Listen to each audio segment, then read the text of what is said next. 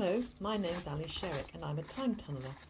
I'm taking you to a very special place today, one I first explored on a family holiday to the far west of Cornwall when I was 8 years old. Welcome to the ruins of Chysauster, an ancient Romano-British village set on a beautiful hillside about 2 miles from the historic port town of Penzance. Between the 1st and 3rd centuries AD, it was home to a small community of about 50 to 70 people.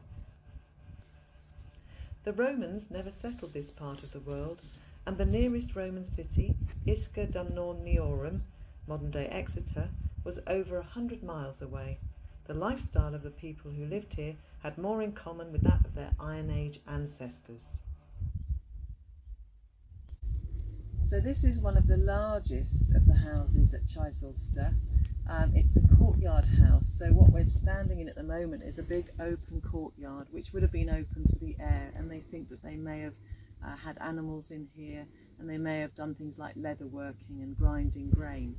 But there are little rooms all the way around the side, and this is where the people lived and also cooked and kept their fires. So if you'd like to follow me into one of them here.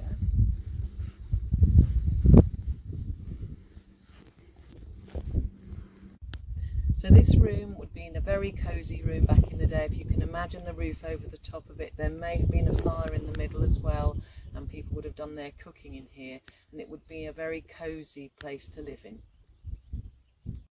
No one knows why Chysauster was eventually abandoned, but it was in the 3rd century AD, and the people moved down into the valley to villages.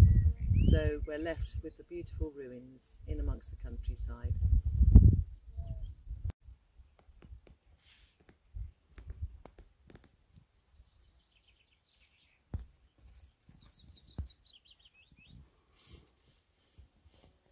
And finally, one of the most special places here at Chysauster, which is this amazing underground tunnel called a fogu, which is based on a Cornish word for cave.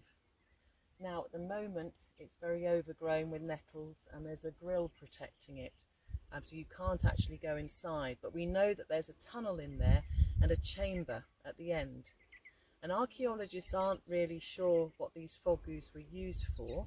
They think they could have been used to store food or possibly valuables, but some people think that they were hiding places and that the people from the village may have come here during a time of trouble to hide in the chamber at the end of the tunnel. So your writing challenge for this week is to actually imagine yourself as one of the villagers living up there in one of the houses, and something happens. You decide what it is, but it means that you and your family have to come and hide in this fogu, in the darkness, until the trouble goes away. And I want you to use all your powers of description, so the 5 senses, to tell us what it's like to go into this secret place, to hide, and what you must be feeling like when whatever's happening is going on around you. And then at the end, what happens next. Happy writing!